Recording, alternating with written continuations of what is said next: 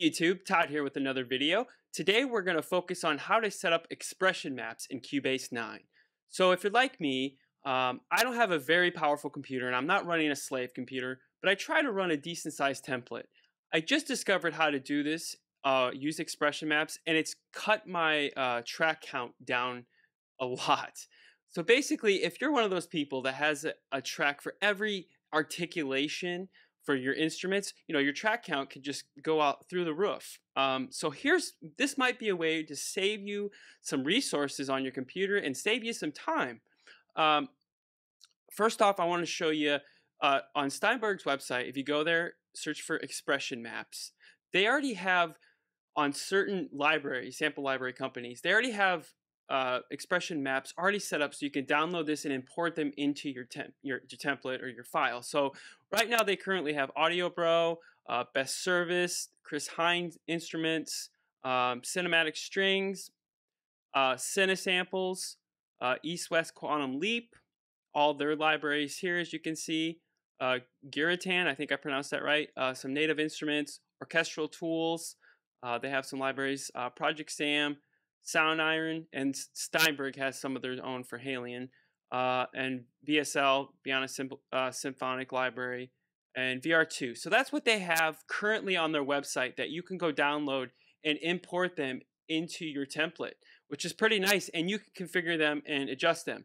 So let me open up an instrument here, and let me show you how I have this one set up. So let me open up the actual instance of this so you can see what articulations is in this patch, and then I'll show you the expression map. All right, so basically if we come over here to the mapping within this Piccolo articulations patch. So basically this is a one patch that has all these key switches down here at the bottom. So what you can do is I have these all set up here. And then if you go over here to your tabs in Cubase, you'll see expression maps. If you hold down Command and click, you can open it up if you have this window open. And that's a little tip too.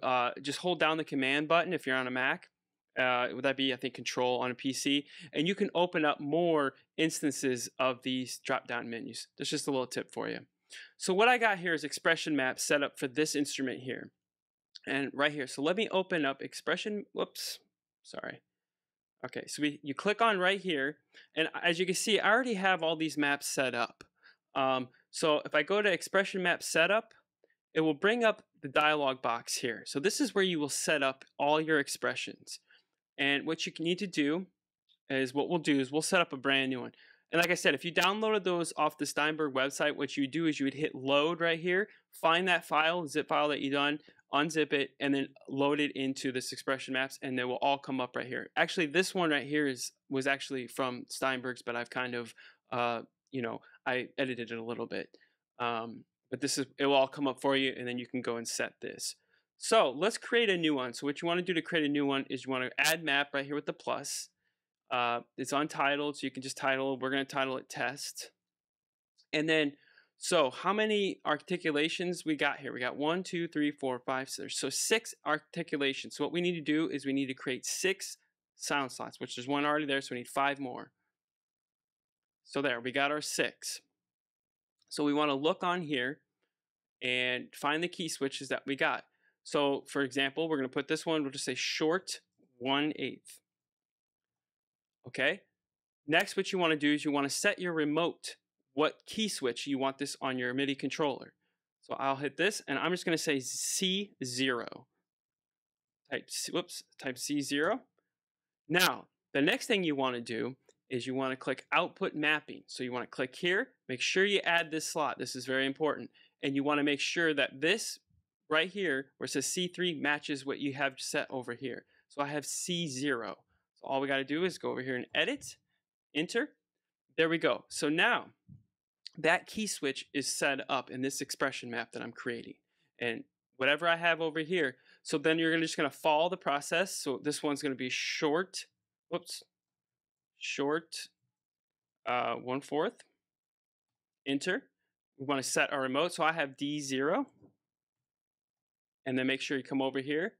And then you could set this one D0. It's very simple. It's time consuming, but in the long run, this is going to save you so much more time, so you're not fumbling over articulation patches all over the place. You can have this all set up within Cubase, and I'll show you the real beauty of it. So basically what you want to do is make sure you set up all these key switches and make sure these numbers right here that you have here is set exactly how you have them set within Contact or within the instrument that you're using. So there we go. So there's that. Now, where the beauty comes in is if you're going to create, let's just create a track here. Whoops. All right, there we go. All right, let's pull this up so you can see this. So what you want to do is you want to set up, where'd it go? Articulations and dynamics. So there we go. Now, as you can see, there is all of the articulations that we created. And all we have to do is if we put some notes in here,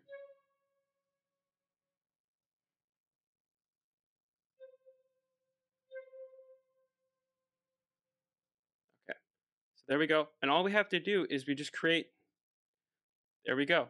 And then if you want, let's say if we want this one to be this, just create like that. And what this is doing is you're programming the key switches so you don't have to go in here. Sometimes you can go in there and put a little, you put your little dot in here on C0 and you have to go and do all that. Well, now you don't have to do that if you set up these expression maps correctly. All you have to do is just program them in here and play your MIDI notes in how you want them. And then you can go in there and fine tune each articulation for every note you have to do. Complete time saver.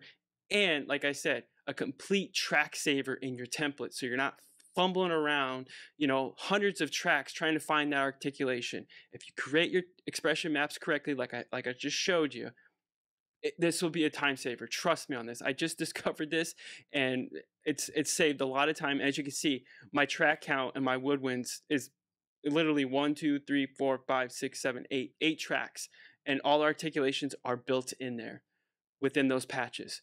And like I said, all you have to do is, when you play in your MIDI notes, all you have to do is go down and program them right here, and it should automatically switch for you.